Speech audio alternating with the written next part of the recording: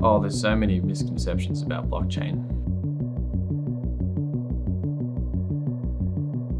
I find there's lots of misconceptions. It'd probably be hard to think of all of them, but one misconception is that miners are nodes and nodes are miners. They're actually two different things and they have two different roles to play. Another misconception would be what cryptocurrencies are used for, especially anonymous cryptocurrencies. If you mention anonymous cryptocurrency, people tend to assume people are doing illegal activities. However, in current business, when you are getting into a contract with another company, you don't always want them to know how much money is in your bank account because they will be able to leverage that against you. And that's where, for business, an anonymous cryptocurrency would be very helpful. Yeah, there's a lot of misconceptions with blockchain technology. People, right now, everyone is a little bit overhyped, although that's somewhat subsided from late 2017, 2018. But yeah, people think that you can sort of apply it to anything and it will just replace old technologies. Don't think that's quite the case. I think some of the old established technologies do what they do because they are better. That's not to say blockchain technologies can't improve that, but it's not just to slap the word on top and it'll be 10% better, 50% better. You do actually need to apply the technology appropriately. You can't just and we've seen a number of cases where companies have added the word blockchain to their profile, and overnight their stocks have risen three times, and it's just purely because of speculation and hype. Those sort of things aren't necessarily sustainable in the long term. So I think there's a few misconceptions around the technology and how it can be applied. One of the biggest misconceptions that I hear is that cryptocurrency is the only application of blockchain that is relevant, or that there is some kind of criminal underground that will take over the world if blockchain becomes a highly adopted technology. But one more that I really wanted to touch on, because I think it's so important to debunk, is that a lot of people don't feel comfortable talking about blockchain, showing up to blockchain events, learning more, because they don't think they're qualified, because they're not technical. So what I would say to all of you is we need so many different skills to make this thing work, from governance people to communications people, designers, really any skill set you can think of. So having the confidence to just show up and learn and know that nobody is an expert in the space is an incredibly important piece to make this thing work. Is it all hype? Yeah, why is everyone talking about it? Is it all hype? Will it exist? Does everything need to go on the blockchain? All those questions.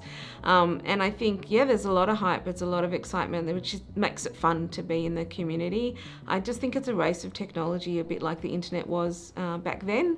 I'm afraid to say I was there back then. But yeah, it's like, it will exist behind the scenes. You won't even know that your data's on a blockchain. You won't even feel it, but it will be part of our everyday life in the future. Yeah, I think it's probably that blockchain is only for techies and geeks, right? Because in its simplest form, blockchain is a distributed database with trust mechanisms around it. And so, I think blockchain is a concept that everyone needs to understand, and we need to do more to really involve a wider group of people in the community and focus less on the underlying technology. Leave that to the software engineers and techies, but there's an important conversation we need to be having around the business applications and how we manage the change around this transition, and looking at the use cases and the risk and control frameworks and the standardization that can come around this, which is certainly not a technical conversation. Oh, there's so many misconceptions about blockchain.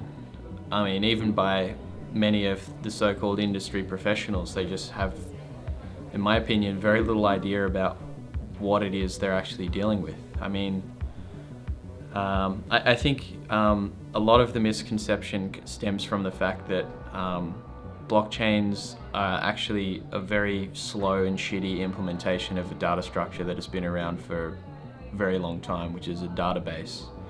And I don't think corporations or even a lot of ICO players and that sort of thing really understand what the benefits of it actually are, and instead they try and implement systems which could be better suited to a centralized database or some sort of distributed hashing table instead of a blockchain. They look at the blockchain as this cool thing that's going to change the trustless nature of everything. And then they naively create a business model which requires the implicit trust of everyone using their system to trust them.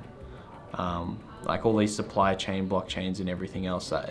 Blockchain doesn't solve the critical mass problem. I think the biggest misconception in blockchain is that if you have a blockchain for a specific industry or a specific asset, like let's say art notarization, if you create an art notarization blockchain, that doesn't mean people are going to use it. And in order for it to be useful, everyone has to use it. So you have a lot of these ideas cropping up where you need a lot of adoption for them to work, and it's just not going to happen because people have tried it before and it's just not a thing.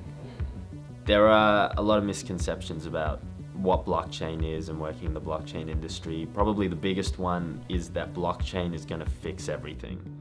There are a lot of people out there, I think it's happening less now, but it's just, let's slap blockchain in front of it. We have a problem, blockchain will fix it. And realistically, blockchain isn't going to solve everything. It's actually really bad for a lot of things. There are certain things it's really good for, but for a lot of things it's very inefficient. It's slower than normal. It just takes a long time to do anything. So I would say the fact that people think the answer is blockchain to solve their problems all the time, a lot of the times it's not. And I'm finding less and less proper use cases for blockchain. The things I definitely think it's useful for is privacy, because the only way to stop people from taking your data, first of all, is to not have it stored anywhere in the first place, and this is a perfect way to do it. So that was what I would say is the biggest misconception to blockchain, is that it's going to save the world, it's going to solve everything, and it has its things that it's very good for, and those are the things that really work for it, not everything else.